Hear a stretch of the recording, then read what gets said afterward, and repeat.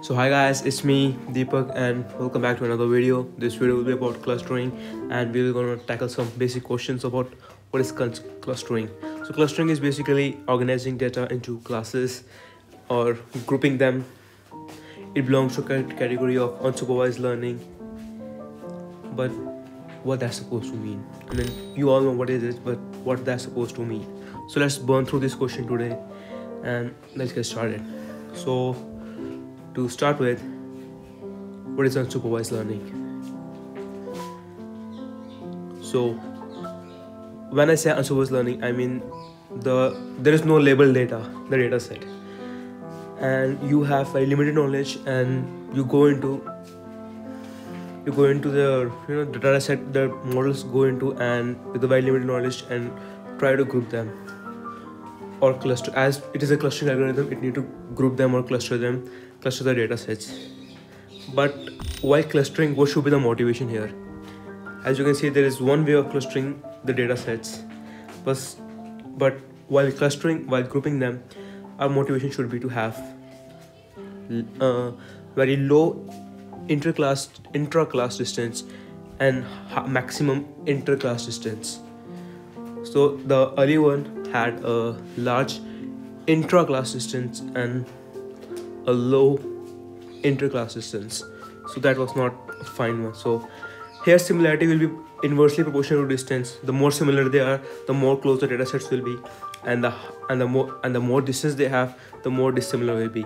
And scattering coefficient will be the ratio of average inter-class distance divided by average inter-class distance, and the lower the scattering coefficient will be, the better will be a clustering model. So now let's see what is the dendrogram.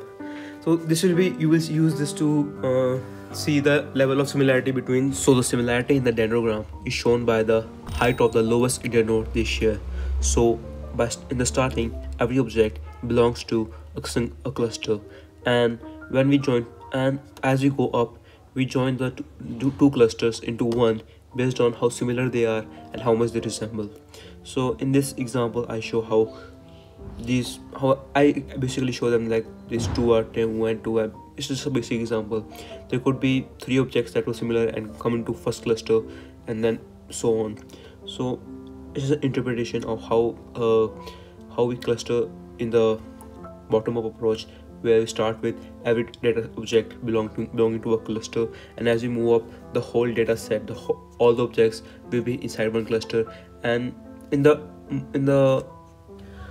most upper internode, the similarity between the objects will be the lowest, and the similarity in the lowest internode will be the highest, and the level of similarity will be the lowest, will be the lowest height of the internode. So let's say a top-down approach. You have a whole data in the starting. You have a whole data set in the cluster, but before that, you need to find out how to calculate the distance between two clusters. So it can be a single linkage where you have the two closest data sets of two clusters, and you take the distance. It is a complete linkage, the distance between two farthest objects, and then there's the average, where you calculate the average distance between the two clusters. So 3 way of calculating the distance. Now let's see what is the minimum spanning tree. And no, it's not an Orient constellation. So minimum spanning tree, they have a minimum possible total weight edges. They are non-cyclic and undirected, so you can connect them in any direction. So that's not a purpose here. But the weights are basically the weights of the connection have the lowest weight there. So to see how the problem approach work, you first compute a minimum spanning tree. Then because everything is in a cluster, you make a loop and divide the biggest edge with the heavyweight edge to create 2 new clusters, and iterate through the loop until every single object is a cluster. So earlier it was everything started with every singleton was a cluster, moving up to the whole data set being in a cluster. Here, from big data set of a cluster down to where every single object is in a cluster. There are 2 ways of grouping them.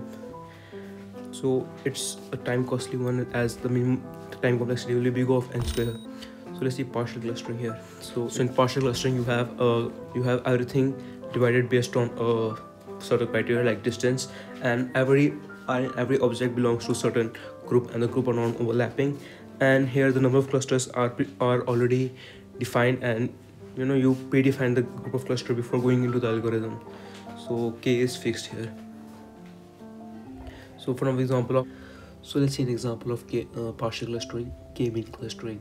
So as I said earlier, the k-mean clustering will have fixed number of clusters. K will be predefined here, and let's say we choose k equal to 3.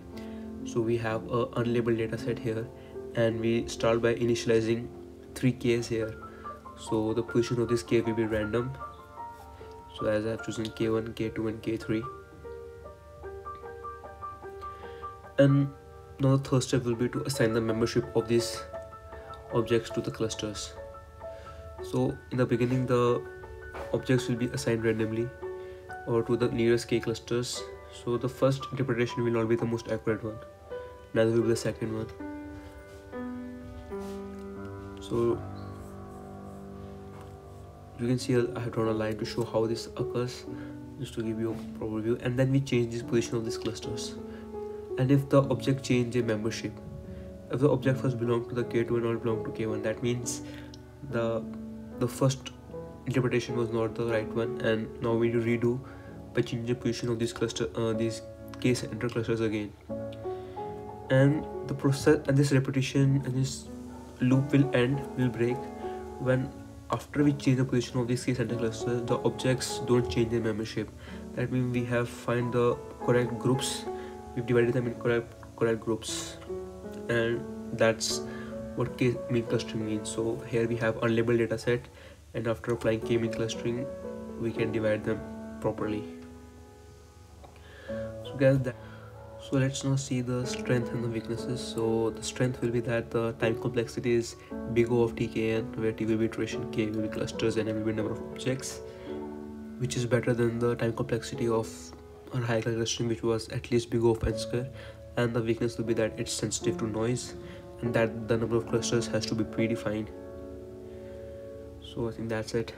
So if you have any questions, comment down below, and if you have any future suggestions, and also like and subscribe if you like this video.